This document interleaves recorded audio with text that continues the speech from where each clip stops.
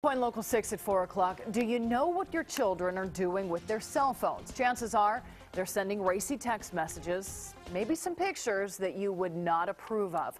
Welcome to Coin Local 6 at 4. I'm Amy Troy. And I'm Jenny Hansen. A new study is revealing this alarming trend, one a local parent learned the hard way. Now, police say this man shared inappropriate messages with her young daughter, all of it found later on her cell phone. Gene Olson appeared in court this morning. He is accused of starting a relationship with a 15-year-old girl who he met at a Salvation Army camp. Police say an investigation revealed sexting as well as physical contact between Olson and the teen. Olson no longer works for the Salvation Army camp. And you know, sexting is a growing trend among teenagers and parents. You may be alarmed to hear a new study out this week finds that 1 in 4 teens admits to sending explicit texts. And we're not just talking about words, we mean pictures and everything.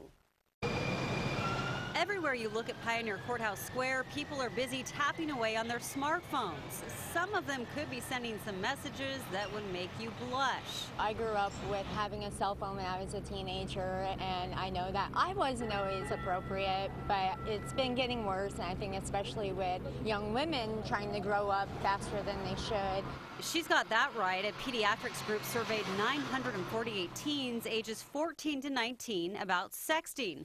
1 in 4 said they have sent a nude image of him or herself via email or text message, and more than half said they've been asked to send one. At my school, it was an issue. I think a few people got in trouble for it, but yeah, my parents just say don't do it, and that's kind of as far. We've not really had to address it further than that. Her parents are lucky. Vancouver and Portland family therapist Michael Bies says he's seen many teenage clients who've been busted for sexting by their parents, teachers, even employers. It's out there forever. You know, these kids, some of the things are these kids will have done something 2, 3, 4 years ago, and then all of a sudden a photo shows up.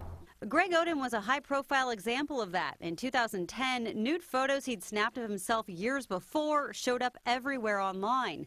The authors of the study out this week suggest that sexting is now part of a teenager's sexual development. That may be, but Bies says there are things parents can do, like check phone records to limit the chances that your teen will do something stupid. And the point is not that you're looking for things. The point is that they know you have access and they're going to self-monitor. And that study goes as far as to suggest that some criminal cases involving sexting should be reconsidered given how common it is among teens. That's according to the study's authors. Those pictures are just out there for anyone. Yeah, watch your teens. Right.